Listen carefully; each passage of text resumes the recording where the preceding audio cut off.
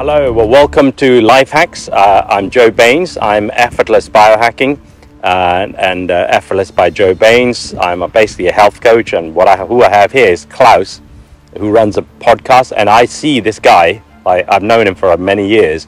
I see him as successful, very productive, and very disciplined. And so those are the qualities I would like to incorporate from him into me. And so this podcast is to dig deep and find out what this guy does, how he does it, so that I can incorporate it in my life. Awesome. Yeah. Thank you, Joe. So tell me about yourself. Yeah. Who are you? So my name is Claus Geissendoerfer. I live here in the UK since 11 years, and I'm really interested in how the human mind works, into psychology, why we do what we do, how do we do it, and how to achieve our goals. And productivity is a big thing for me. Discipline, I think we can talk a little bit more about that. And I'm a podcaster. I have multiple podcasts. I have 2 German podcasts and 1 English podcast. And I just love sharing about the things I've learned along the way and help to make this world a better place. Brilliant. And tell me, how do you define success? What does success mean to you? What does it look like? What does it feel like? Excellent. Great question. So success, I think the biggest lesson for me is to define success on my own levels and on my own term, and don't define it based on what everybody else thinks success is. So what I've done in the past, and what I usually do with my coaching clients, is that I start with an exercise focusing on what are your core values. There are a lot of different ways to do it, different exercises. I think we've done it at Tony Robbins together. One is to just take a list of adjectives and rank them to figure out what's important to you. But basically, to cut a long story short, the first thing about success is figure out what you want and how you then can improve it. It's a 2-step process. First of all, figure out what is important to you, and then just optimize your life for that. So for me, for example, it's freedom. Freedom is one of my important areas. So I want to be free to work with whoever I want, where I want, when I want, and it just has to feel right. And if I feel like I can do that, that's one way for me to define success. Success used to be monetary for me in my 20s, but that's gone. I just realized. You mentioned contribution as well. Yeah, and contribution is the second one, exactly. So making this world a better place is a second thing. Like I said, my 20 years are more focused on making money, and I've done actually quite well. I got my MBA. I started working as a IT and management consultant. Back then I lived in New York. My client was in Los Angeles, so every week I flew to LA. I got so many frequent flyer points. It was crazy, like free upgrades, nice rental car upgrades, hotel upgrades, the lounges, free lounge passes. And honestly, I wasn't happy. I had like all the luxury in the world, but I was really unhappy in my life. And now we're here at a festival, outdoors. It's very basic. We're sleeping on the ground basically with our sleeping bags. And I'm so much more happy. So I think that was one lesson for me, one important lesson. Money, luxury, actually doesn't make me happy. I don't enjoy spending money. Like, I think some women, some of my female friends, they're like, I feel a bit sad today. Let me go to the shop and buy some clothes. I was like, that's not going to make me happy. So speaking about success, figure out what makes you happy. And if it makes you happy to go spend £100 in a shop, then go do it. This is perfect. There's nothing wrong with it. You are beautiful and you're unique, and whatever you're doing, however you define success, is amazing. There's nothing wrong with it. For me, it is about contribution and about growing and being free, having the freedom to grow. But it doesn't mean it has to be the same thing for you. Yeah, so mine parallels with you. I worked in the city. Yeah. And I was flying all over the place, business class, staying in 5-star hotels and all that. And even on holiday, like because of my ex-wife, we used to stay in Marriott hotels. And I always found these places dead. You know, like it doesn't matter how glamorous or whatever this 5-star hotel is and what swimming pools it has. It was a dead place. But when I would travel on my own, or especially when I left my wife, I now travel just by Airbnb, wild camping. Yeah. Those places are alive. Like when I'm in a backpackers, I'm alive. The place is alive. In a hotel, you're a non-entity. You don't even exist. You're this robot. Yeah. So for me, yeah. So it's a massive difference between staying in a hotel and staying in a backpackers. Yeah. So tell me, in my life, I remember points in my life where I went, aha. There was like massive turning points, you know, like 9/11 was for the rest of the world and America. But what are your like aha or pivotal points where, you know, shit hit the fan, or there was like, this is it, this made you and broke you, you know? Yeah. So perfect. So I think one big point for me was doing NLP, and there's this amazing exercise we've done at NLP, which is called the map of the world.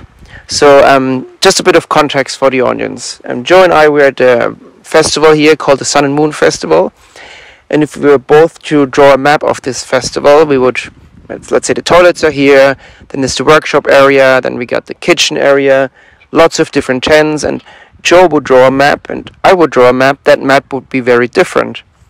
And that's basically how people see the world. The world is not just one.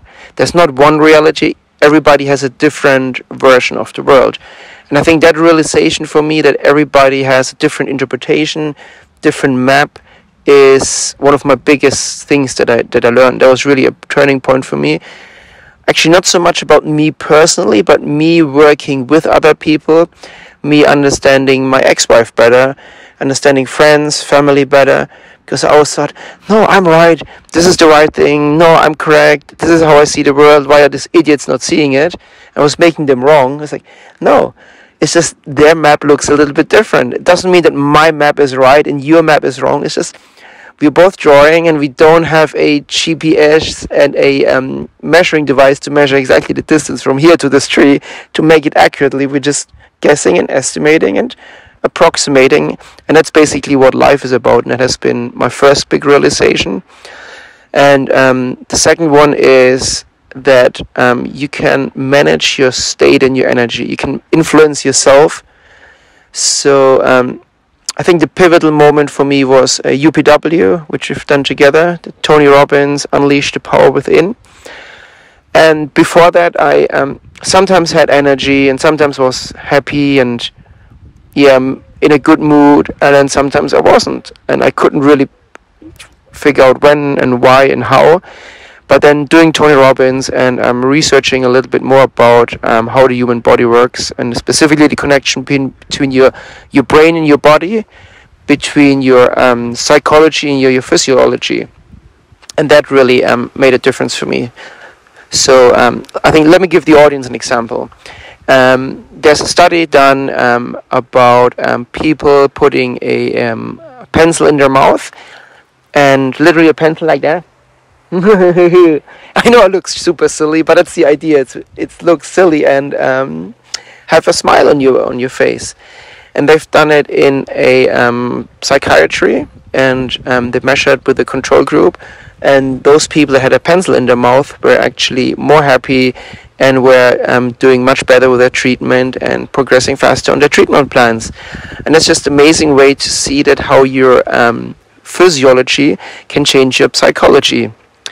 Another study which was done in Harvard with Professor Amy Cuddy, she's done the power posing where you stand like that before a job interview. And then the control group was asked to put the head down and do like a low power pose, like you get the point. And the group that did the power posing was then ranked by the interviewers to be more qualified for the job, more confident, better knowledge. And like, they don't have better knowledge.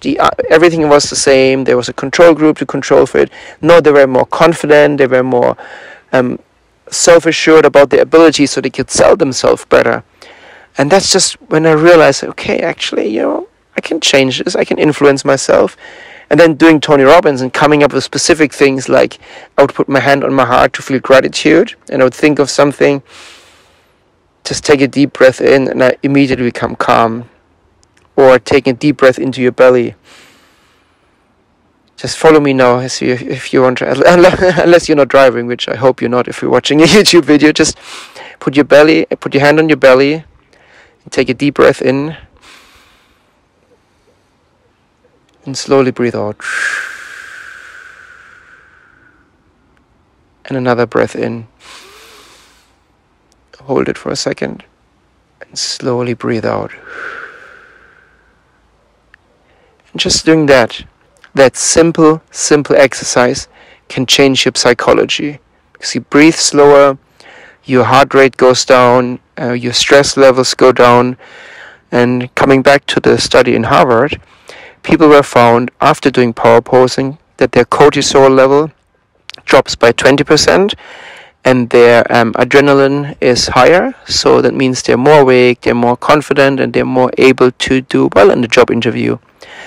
And I think that was the biggest realization for me. And then incorporating that into my daily life, like I said, with practicing gratitude, with doing power moves, with being moved. I have one move where I show about my confidence and certainty. So I'd say in the morning, I'm strong, I'm confident, I'm beautiful. Like, it's completely silly things, right? But this is a way I can change my energy. I can put myself in a loving state by doing something silly like a kiss in the mirror, in a state of gratitude, in a state of confidence.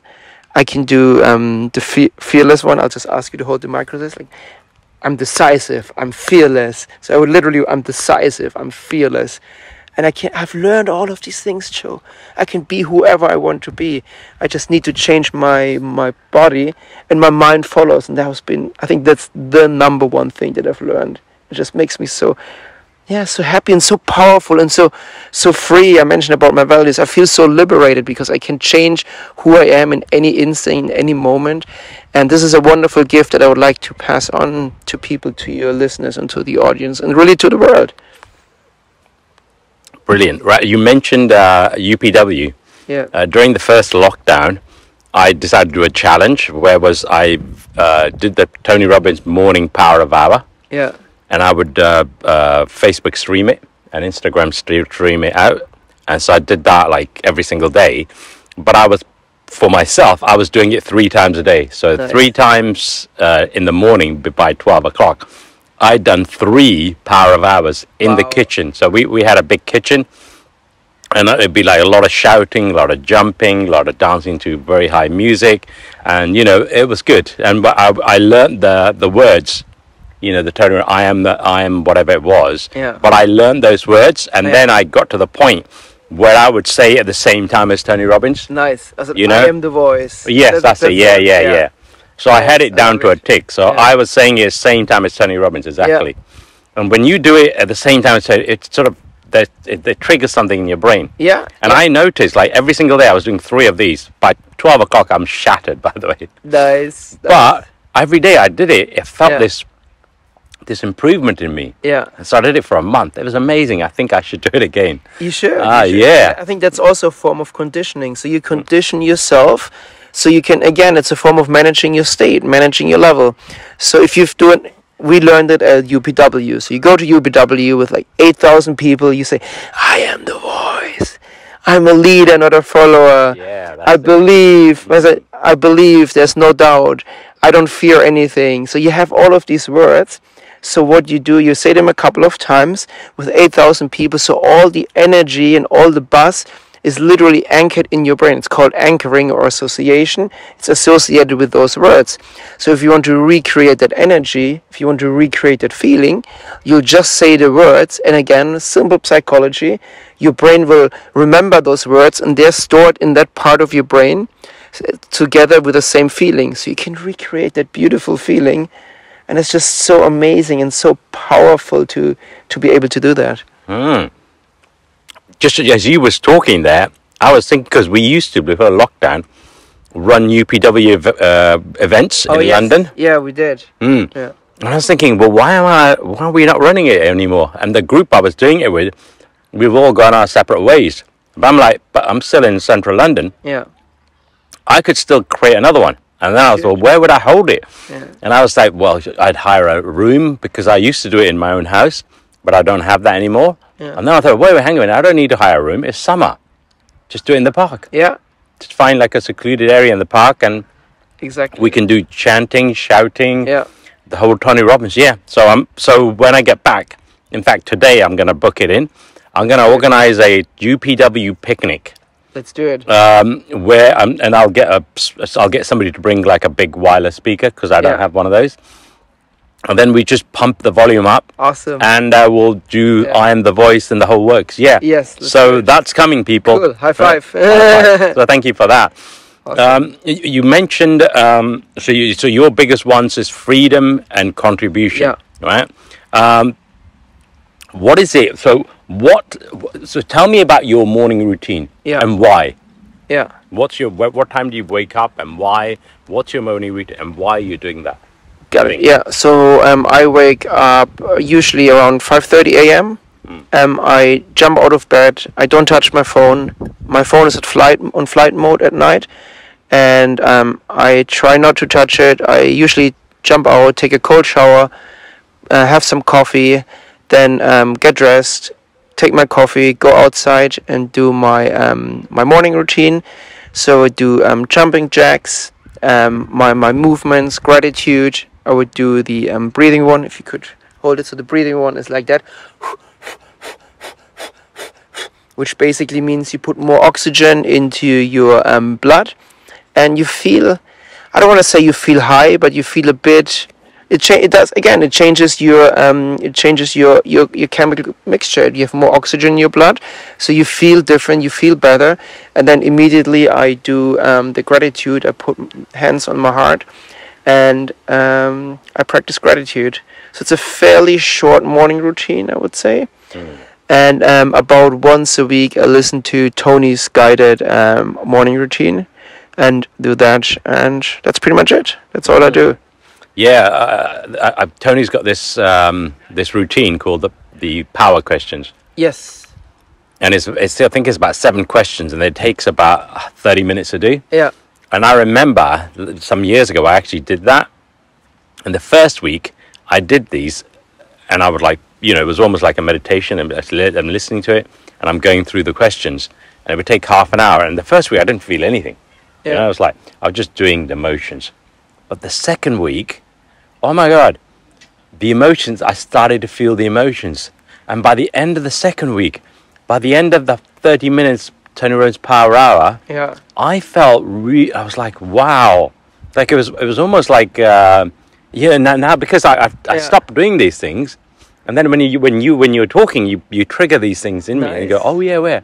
I used to do that, and that was really good. Yeah. Why don't I do it anymore? Yeah. And again, you mentioned the breathing. Every morning, for months and months, I did Wim Hof breathwork. Nice. Yeah. And I used to do it intensely, and so much that if I'd do it in the kitchen standing, and sometimes I'd fall over, and it happened a couple of times when I went boom.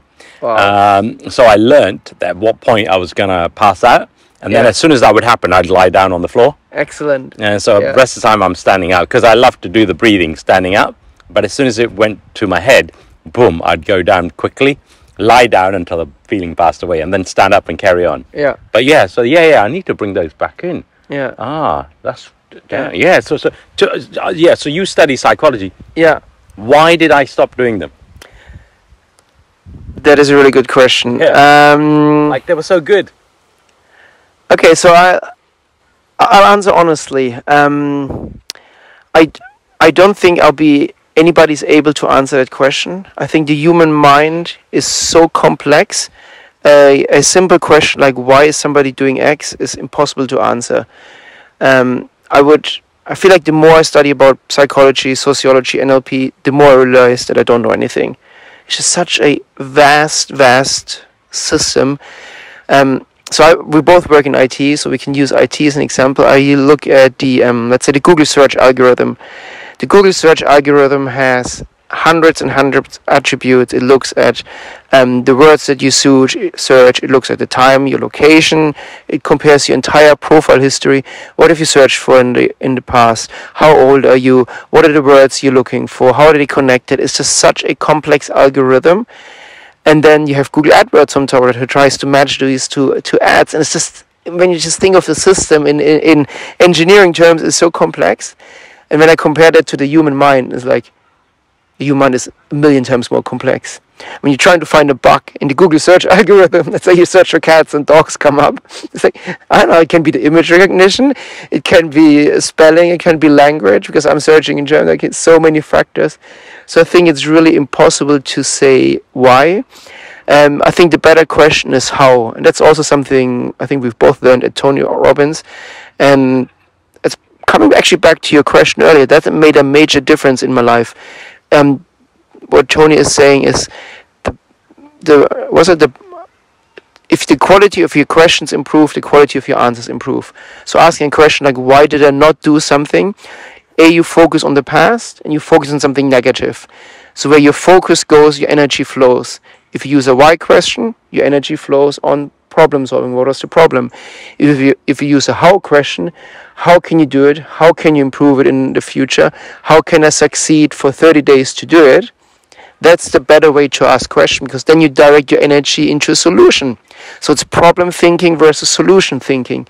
And that's one thing I do in coaching in my podcast as well, trying to shift people's attention and also challenge people. Like, you asked me a question, actually, I challenged you a bit. I'm like, actually, I don't think it's a good question. I think there are smarter, better questions to ask to change your thinking and change your focus on the solution.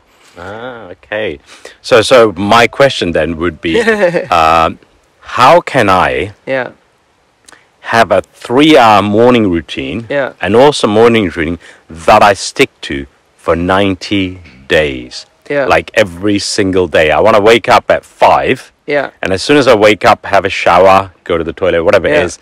But at 5:30, I start. And for the next 3 hours, I've created this morning routine. I want to execute like a robot, like a master, Zen master. And I want to do it for 90 days every single day. How do I do that? That's my thing. Okay. I'll answer the question in 2 parts. I think that the first part is I would probably go back so we can do a little coaching session. Has there been a time where you have been successful in doing a 90-day challenge? I've been successful in doing 30-day challenges. Where I've done like the Tony Robbins thing, where I did it 3 times a day with an hour's break in between. I've also done 7 days where I was doing 5 hours of yoga every single day. And then by day 7, my body went, nah, you're not doing this. But so my 3-hour yoga routine would include me lying down, would include me doing some breath work, would include me doing some yoga, would include me jumping up and down. It would include breath work and then a meditation, several meditations. So it wouldn't be just physical activity. It'll just be 3 hours of, half an hour of power questions, half an hour Tony Robbins, I am the voice, an hour's yoga, an hour's meditation. So it's not like I'll be going for 3 hours, but I want it regimented. 90 days. 90 days regimented. Right, I get up. Here's the structure. A, 10 minutes. B, 20 minutes. And just execute. I get it, which is actually quite funny. So there's a big overlap, I think, between Joe's and my life. So I've been a guy who... So I'll answer your question, but I'll give you the backstory. So I started... 2008, I started my first startup, and it was not very successful. And basically for the last 11 years, I started doing different kind of startups, and nothing has succeeded. Well, no, 12 years actually, 12 years. Nothing has ever succeeded. Lost a lot of money. I learned a lot, that's a good thing. And I think my biggest challenge was that I would give up too easily. So this 90-day thing, I'm not sure I'm the best person to give you advice on that. But I think that there are 2-3 things I learned along the way. One is self-acceptance and self-love. And if you're a person who cannot stick to a 90-day challenge, but you can stick to a 30-day challenge, don't make yourself wrong for it. Like, I know, Joe, your lifestyle, the way you prioritize health, personal growth, contribution, creating amazing content here, you're in the top 1%. 0.1%, seriously. Like, I think at some point it's also time to like celebrate and have this gratitude and the self-love. And again, I do it all the time. Just if you want to do it, Joe, in the audience, put your heart. It's like, I'm an amazing, beautiful person. I'm an amazing, beautiful person. I'm doing really, really well. I'm doing really, really well. I'm unique. I'm unique. I'm special. I am special. I'm amazing. I'm amazing. Awesome. Cool. Yeah. So if you do, 12, 30-day challenges in a year, I think you're smashing personal development, smashing personal growth. And from going through a divorce and having now done coaching and psychology for a long time, I just don't think you can change who you are completely. So if you're a person who is more driven by short-term goals, 30-day goals, similar with me, I'm more driven by short-term goals, then I don't think it's easy for you to become, or even possible to become this long-term person who sticking to goals for 60, 90, 80, 100 years. But do you need to? Is there really a need for you to do it? So I'm a biohacker. So I've done a lot of experiments on myself, like a lot. And what I've noticed, I've been doing these experiments on is if I do something every single day for a week, I get this momentum from it. Yeah. But if as soon as I stop at the end of that week, within a couple of days, I've lost that benefit from it. And if I do it for a month, I get this build up. So every day it's like a 1% better than I was yesterday, and that 1%, and it keeps going. And at the end of the day, if I stop doing it, it lasts for 1 or 2 weeks, the effects. Okay, and it goes through. Yeah, and then it sort of disappears. Yeah. But what I've noticed, and I've done this in my past, if I do something for 3 to 6 months, every single day, and then I stop doing it, the benefits from it, I can feel them permanently. They just stay with me. Yeah. It's like a massive shift. I don't know. I don't understand the mechanics behind it. Yeah. But I have done some things for 30 days, for 90 days, and I've done for 6 months. And when I stopped doing them at the end of I've not done them for years now, these things. But when I stopped at the end of the 6 months, it was permanent. It was like it was now integrated into my core, and I never have to do those exercises again, but the benefits are permanent. Nice. And it's insane, like the stuff I've done for the 60 days, not 60 days, for like 6 months. And like I could be lazy as hell for the rest of my life, but those benefits stay permanently. Yeah. So that's the reason for the 90 days. Is that if I can hold something for 90 days. I think, again, this works for you, and I think that's really critical for the audience. This is the very first thing I said, is figure out what is important to you. How do you work? What are your values? Are you more like a short-term person who has 30 days? Are you more like a 90-day person? Or are you more like a two years person? So I just realized I'm more like a short-term person. I like short-term goals and quick actions and fairly quick results. And yeah, like I said, I did 12 years of unsuccessful startups. And in this more than a decade, a good friend of mine who's my accountant, very, very successful business guy. He has an accountancy. He has multiple those bubble tea shops in London. He's a shop owner. He has a small chain now. I mean, his turnover is in the millions. And he told me, Klaus, you can be successful in anything in your life. You just need to stick to one thing and don't change all the time. And I realized, yeah, he's right. He is right. I need to just persevere and stick to one thing. And I think in a couple of years later, I had a bit of a downturn. I was a bit, on a downhill journey, because I realized that I've done startups now for more than 10 years and nothing has worked out. And then I was like, screw that, I'm not going to start my own business. I just want to make this world a better place. So my mission, my purpose now is to create as much content as possible and just create amazing content for people about, like I said, spirituality, personal growth, and how to manage your life and how to manage your state purposefully, and how to design an amazing life that works for you. Because again, remember, you're unique, you're special, you're different than Joe, you're different than me. Joe is different from me, but it doesn't matter. But figure out who you are. So again, for me, it is lots of short-term projects. So the way I designed my life now is that I would do, let's say 1 month I focus on podcasting. I record 10 episodes for my big flagship podcast. And for a small podcast where I do 3 days a week, Monday, Wednesday, Friday, a little short story. It's like 3-4 minutes. I can easily record 20 in a day. So I take a week or so, I record 40, 50. I'm my virtual assistant. She then schedules it for the rest of the month. She does the episode cover. She uploads it. She does everything. And so that's one project I do. And then if I'm a little bit bored of podcasting, I go to my virtual assistant business. So I run a small virtual assistant business now where I've become very good at setting up processes and procedures and structures. And I have a very good and rigid process for hiring virtual assistants. And we're going to talk about that. We're going to talk about that as well. Offline. So, and my friend asked me, Klaus, you're so organized. You got this figured out. Can you teach me? I was like, yeah, I can teach you, but I'm not sure you have the time and I have the time. I was like, yeah, what should we do? I was like, actually, you can just use my VA. Why not? And from that, I've actually started a little side business now where I use the people that I have hired. I've trained them, and I think I can be a bit of a tough boss, which on the other hand means that the people working for me, they are very, very high quality. And for the audience, for example, if you are working on a podcast, if you're working on a YouTube, online social media, you can reach out to me and I can pass on my VA services. It's starting at around $8 an hour for a highly German-trained virtual assistant based offshore, obviously. So just coming back to the story. So 1 month I do podcasting, then maybe I take a week where I focus on my virtual assistant business or figure out my pricing model.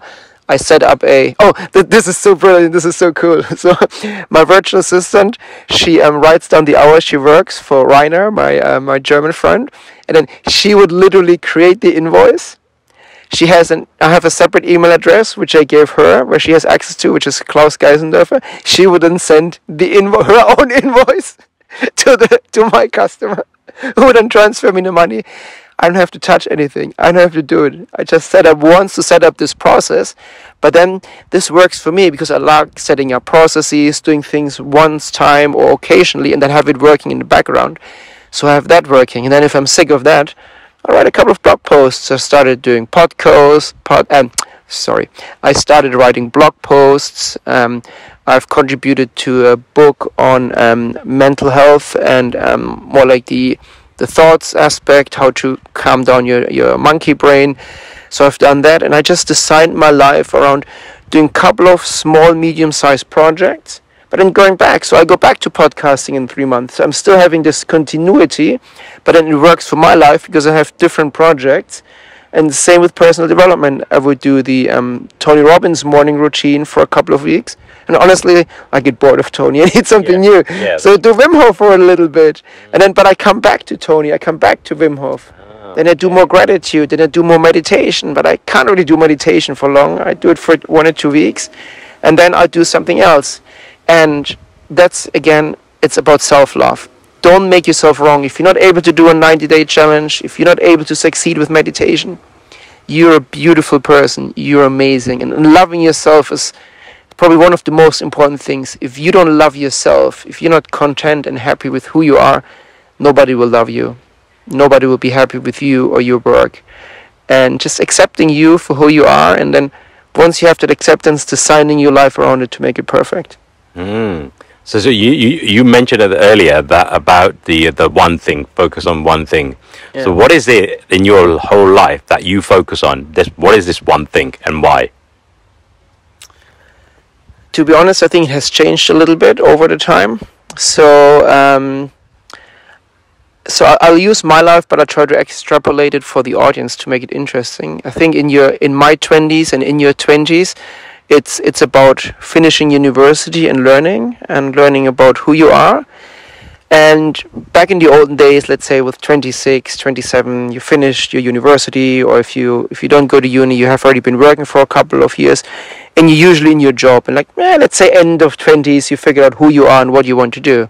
But I don't think that's true anymore. I think your 30s are the new 20s. In your 30s, you figure out what's important to you, and that's what happened to me.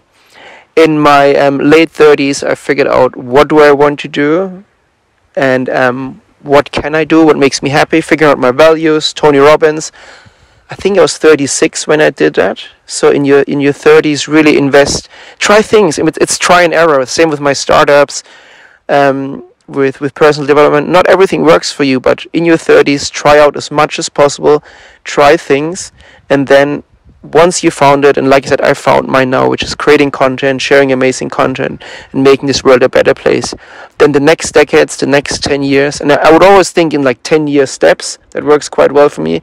The next years is in like training, learning, like honing down on this 1 or 2 or 3 skills. And for me, like I said, it's podcasting, it's writing, and setting up processes and structures to have a life where I don't need to be doing the manual chores. I have other people to do it, and like I said, happy to rent out those services as well.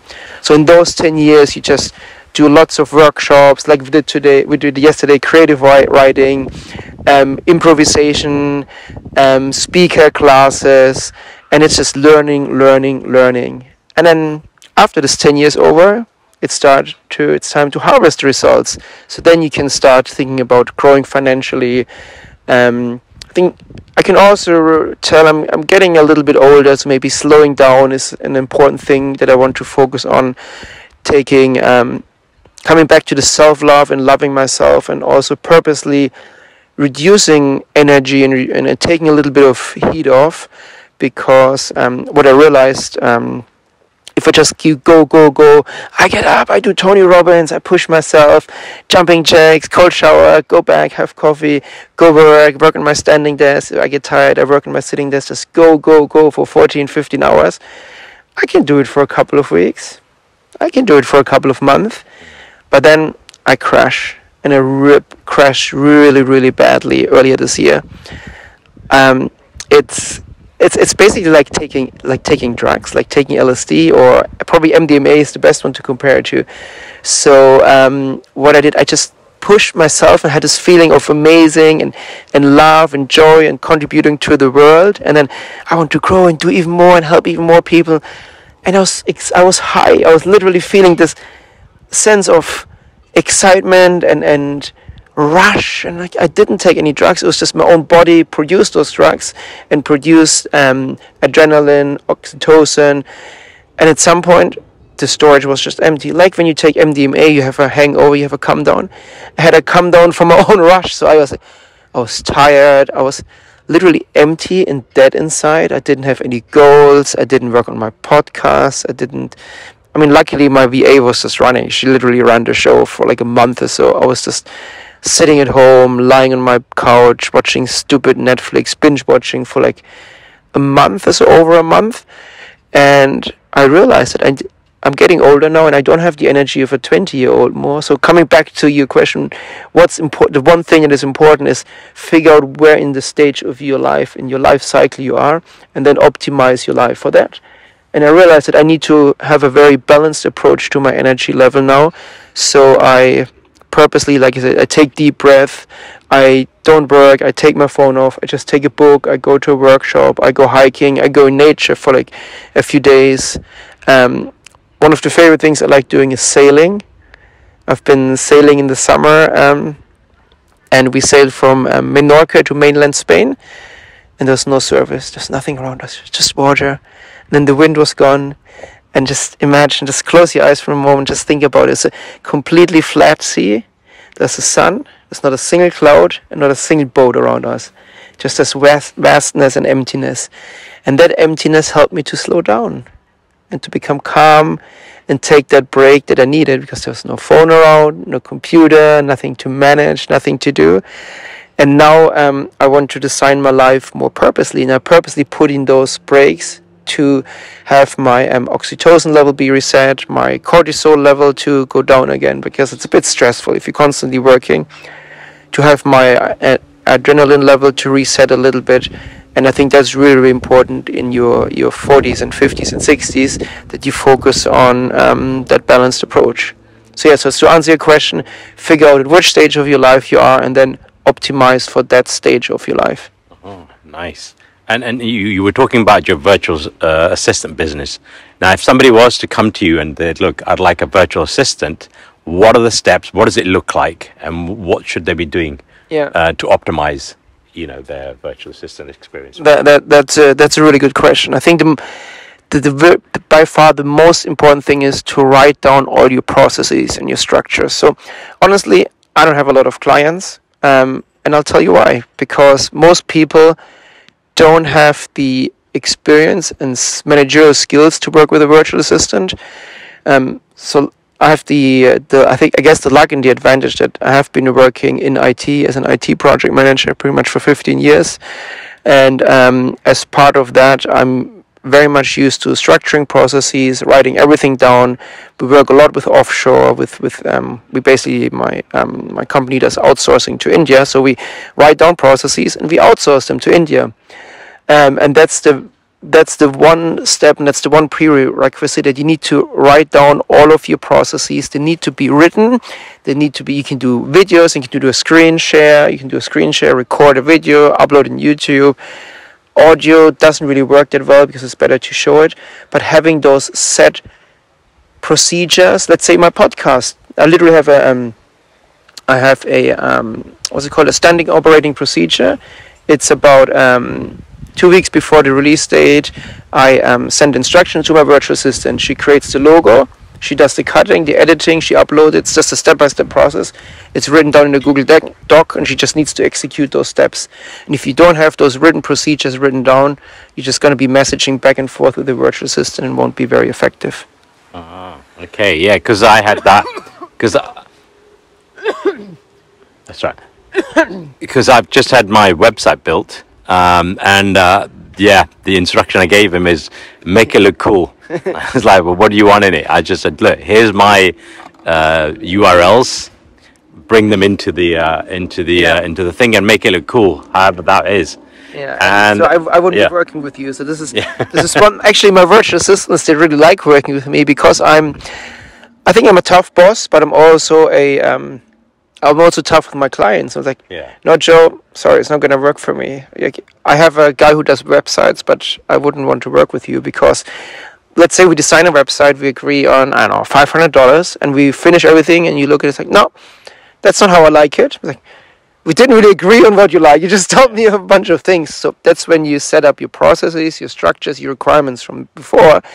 And then you have a goal. You can say, yes, these are the requirements. And you didn't tell us you like orange. You just said, choose a funky color. And I think purple is funky. Yeah, I gave him colors. You gave him the colors. I've got two colors I like, orange and green. And I said, those are my favorite colors. And I'd like to. He did reflect that in the website. Perfect. Actually, he did a really good job. So nice. Yeah. And so I think that's the second thing that I do is I combine the life coaching with the virtual assistant service. So there are basically two packages.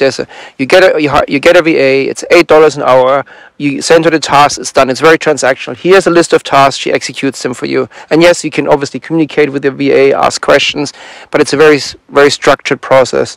The other hand is you're not quite there yet. You might need some help hand-holding to refine your standard operating procedures, maybe a bit of coaching and mentoring and guidance around that. I offer some consulting packages and some coaching packages where I can coach you on how to become structured. I can coach you on how to write down your standard operating procedures. And SOPs, that's what makes McDonald's successful. We're not just talking about a bunch of guys here in their garage. Like, McDonald's is the leading example of standard operating procedures. Like when flipping burgers, they have everything figured out. The temperature, the distance from the fridge to the grill to the packing station. It's like this beautiful, well-oiled machine. It just works so amazingly well because they have their procedures perfected. Honestly, I used to work at McDonald's. I worked for 5 years. And I used to be one of their trainers. Nice. Yes. So you exactly know what I'm talking about. Their procedures, like every little bit. You could give it to a monkey. The food is shit. Yeah. The food is unhealthy. The branding is shit. Yeah. The only thing they're really good at is their standard operating procedures. And they've got a standard operating procedure for every little thing. Like salting the fries. It's crazy. Smiling. There's one for that. Exactly. And my job used to be for several years was to teach new students coming into McDonald's. McDonald's is a high turnover staff, understandably. And but we can train people up like within days. That's exactly, seriously, I copy so much from McDonald's. The same with my virtual assistant. I have I don't have a huge turnover, but I have a need to hire quickly. If I get 2-3 clients, like if a couple of people are watching it now, they're like, okay, that sounds interesting, let me check it out, let me try it out for a couple of months. If I get 10 people coming to me now, I'm not a big business, I don't have that capacity, but I set up the structures to hire people quickly. So I have pre-written test tasks. Let's say I want to hire one VA. I usually send out a test task to 5 guys. Actually, I don't do it. My VA does it. She has access to my Upwork account. She would then send out the test task. She would do the first review, and if it's good, she would send it to me for a second review. So the hiring is standardized. Even the termination is standardized. If somebody not doing well, there's a strike, there's a conversation. If she's being terminated, my virtual assistant would first end their contract, remove their access to important documents like my passports for social media accounts. It's all structured. And this structure I can teach you, and this structure is something I offer as part of my services. That's my question, right? So I have 2 tasks that take up a lot of time, but that can be easily automated. The first one is I create events on Eventbrite and Funzing and Airbnb. What I'd like a VA to do is now take those URLs, take those tasks, those events, and then market them out there. Put them on social media, in some way market them, in some way push them out in whatever form, whether it's SEO, Google AdWords, or creating Facebook paid ads, or Instagram, whatever it is. Any of that. I want to hire a VA to do just that. So I go, here's my event. Can I interrupt you? So that's not a VA what you're searching for. No, it's more like a marketing assistant, like a marketing expert. Because a VA, I mean, I'll be honest. You hire somebody who is very good at executing a pre-written list of steps, but they are also fairly basic employees. I'm just trying to be honest here. Like it's if you want to hire a marketing expert, you're probably not going to find somebody for $7-8 an hour. And you need to pay a little bit more. So what you're looking for is a bit of that creative input and the solutioning, like what structure do I post on Facebook, Instagram? I mean, if you give somebody like a 20-year-old kid in the Philippines this question, should I use SEO or social media manager marketing? Should I do Google AdWords? Should I do LinkedIn? Should I Instagram post, Facebook ads? Should I post on Eventbrite? Like, they're completely overwhelmed. They don't know. We're sitting in the UK now. They don't know how to market the events. So you need to either work with friends, come up with your own process and say, okay, so I can give you an example, for example. So let's say what you can do is you have one event that you do 4 times a year. So then every 3 months it's the same event. So she can reuse, or they can reuse the same data and say, every 3 months you post in these, find 10 Facebook groups related to social, to health, wellness, biohacking. So if I created a standard operating procedure for market, because I can create one of those. Yeah, exactly. And then it'll be like 2 pages. Yeah. And it'd be like, do this, do this, do this, do this, do this. Do it every quarter. All right. You just change the text. So let's say one day you do a workshop on biohacking, the other one on yoga. You just give her a different text, but the steps are the same. Yeah. Go to Facebook, find 10 Facebook groups on yoga and meditation. Thank you. We're having some a young contributor here who are helping us to make this show even more real and spontaneous and impromptu. So so coming back to the structure, you would say find 10 Facebook groups, and then you post in those groups, you review the posts, and then some groups are just not really valuable, so you leave the groups again, and you execute that and you measure and you see how it works, and then they can just repeat that task all the time. Ah, nice. See, I can create that. And the other requirement I have is, like, for example, I'm at Sun and Moon here and I'm running workshops here. Yeah. And finding all the festivals, all these kind of retreats, places where I could go and do a workshop is quite time consuming. But it can be done, you know, online, where you just do lots of Google searches and all kinds of stuff, and in Facebook groups and all that. So what I want to do is hire somebody who goes and finds these places for me, and then contacts them on my behalf, and then books me in. That is a brilliant task. I think that's much easier than the second one, because it's very clearly defined. So we'll just talk it through. Here's how I do it. I would first of all create a Google spreadsheet. So this is the first step. Usually I create a Google spreadsheet in a Google Doc. In the spreadsheet I add the columns that I would like to know. So I would like to know the venue, the date it is, the location, and let's say the content, the topic, what it is. So Sun and Moon, I don't really know what it's about. The stars and the moon, it's about health and well-being and yoga and meditation. So I have a little description. So I would have 4 fields. So I would define the type, how she should collect the data, the MVA. And then I would give a, let's say, find events within, let's say, in the UK or within Europe as well, but not in Eastern Europe. So be very, very clear with your definition. And then go and find, I don't know, 20 events or so.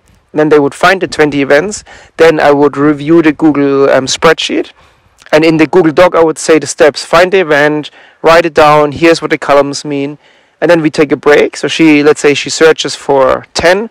I review 10. In the Google spreadsheet, I then add another column, which I call comments.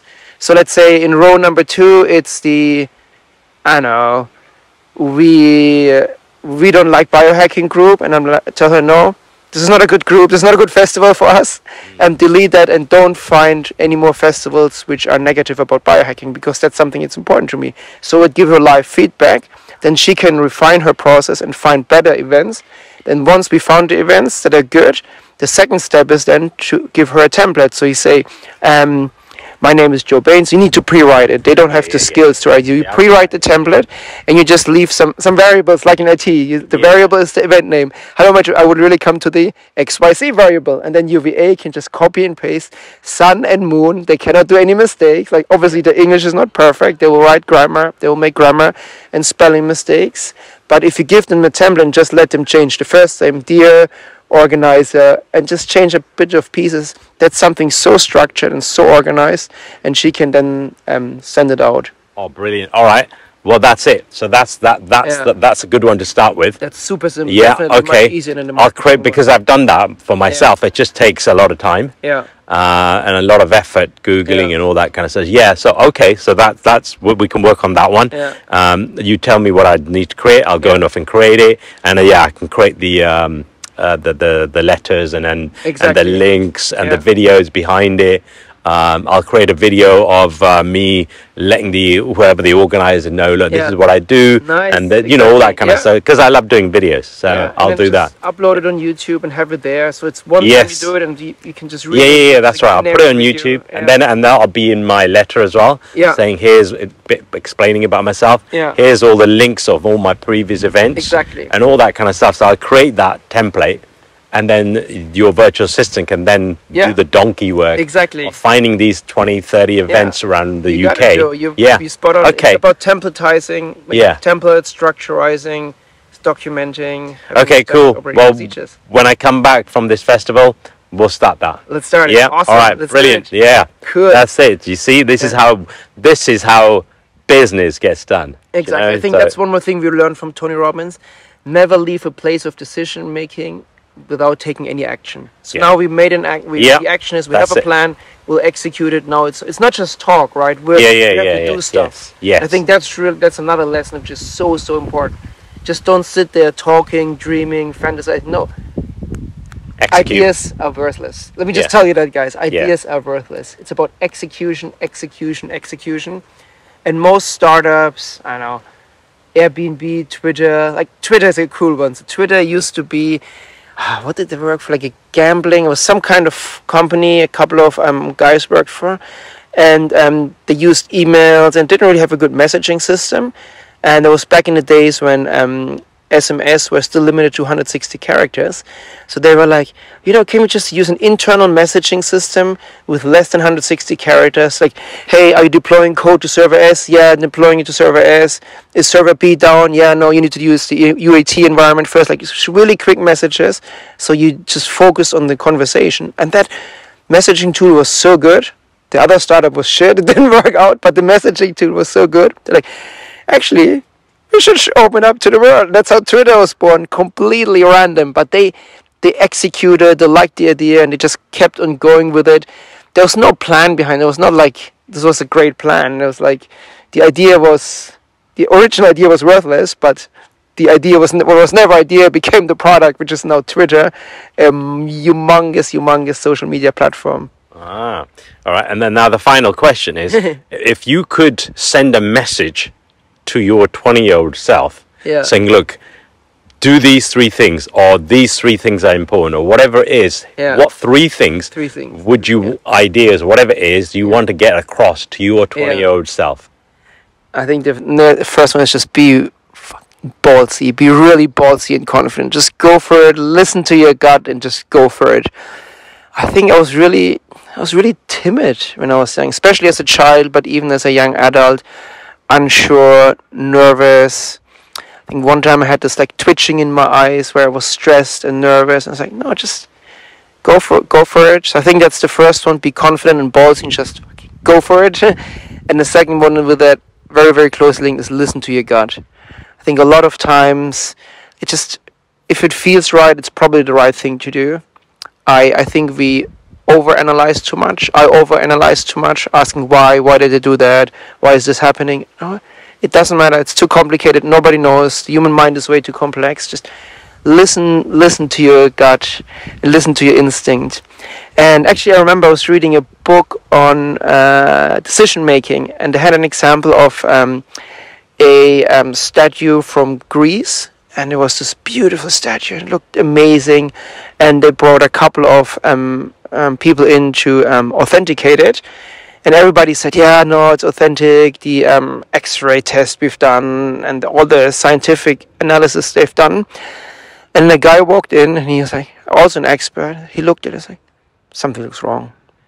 My gut just tells me it's I know, I look all the reports. And I know on a analytical, conscious, rational level, this is completely correct, but something just looks wrong. And he was right at the end. He was right. It was something about the color that was off, the way it was reflecting, but his gut. So you just imagine your brain is so complicated and you have millions of things that influence you in your decision making.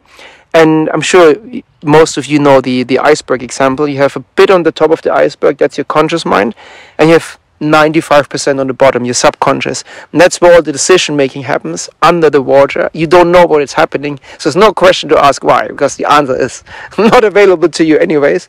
But your gut, your brain, you just instinctively know what's the right thing. So listen to your gut, love yourself, and then just go fucking do it. I think there's only 2, but they're so important, they're so closely linked.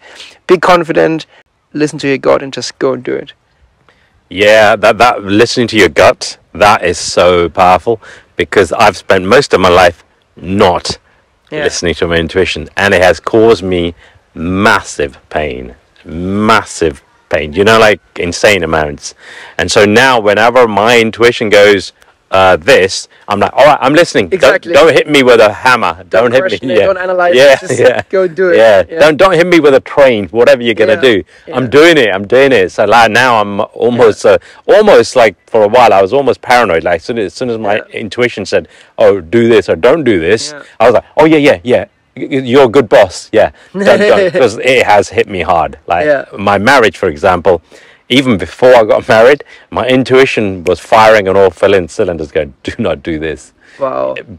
During the marriage, my instinct was going, do not go through with this. But I ignored all of it because the sex was good. And after the marriage, my instinct was on level 15 out of 10. You're going, what the hell have you done? Get out of this, And for many years after I left my wife, like I had this fantasy that I was going to invent a time machine. Then I was going to go to myself, before I got married. Nice. And or when I'm married, like even a couple of weeks, and go, look, put a gun to my head and go, look, this is going to cause you a lot of pain. To your head, not to my head. Myself. Yeah. This is going to cause you a lot of pain, and you're going to cause me a lot of pain. So I'm going to come back in a week. If you're not divorced, I'm going to shoot you.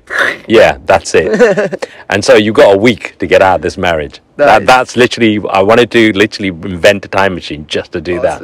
Awesome. So yeah, so thank you very much. Is there any last words? Yeah, and I would like to give one last final word to the audience, which is you're unique, you're special, you're amazing at who you are, and just keep that in mind. Again, put your hand on your heart and just think about how special you are. If you listen to your gut, if you're looking for coaching services or VA, then you can always contact me. But if you don't, then that's fine too. There's nothing wrong with doing something. There's nothing right. It's just it needs to feel good to you. And remember to have the self-love and just to be kind to yourself and love yourself. All the best. Brilliant. Thank you very much. So I'll put the links to his coaching business below.